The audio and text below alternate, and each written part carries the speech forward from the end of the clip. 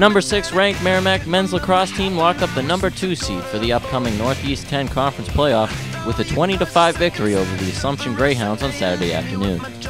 The Warriors opened up the game on a 6-0 scoring run as Corey Lunny would find the back of the net 3 times, while Greg Millar would record 2 goals, and Paul Jones would score his 9th goal of the season. On the other end of the field, defenseman Brandon Waiter would pick up 2 ground balls and cause a turnover on the day. We just played a complete game. Offense was firing on all cylinders, and defense stayed tight all game, and everyone just worked really hard. This was probably the most complete game we played all year, and Assumption comes out here obviously on senior day, and coming out here after a big win over St. A's, we know they have some talent, they can play, and when they put it together, and I think right off the bat, we came out with intensity, and defensively we applied just enough pressure, and offensively we hit our shots. But I think we've been kind of searching for that complete game all year, and even what I said to the guys after is we brought in a lot of our bench. We expect the same standard from them when they come in, even if they don't play the same minutes as a starter.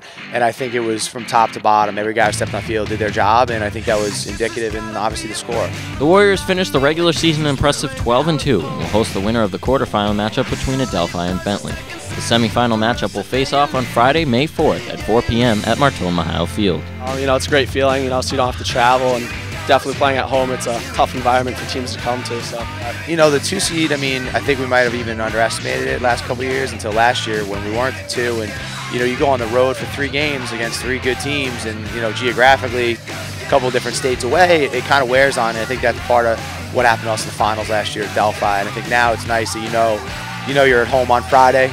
You win that game, you're in the NCAA 10 finals, and you don't have to travel once, if that, So from top to bottom, I think that's something that our guys understood from the beginning of the year, and you fight and claw for every win in the NCAA 10, and that's why it is so important to get to that 2 seed at the end of the year.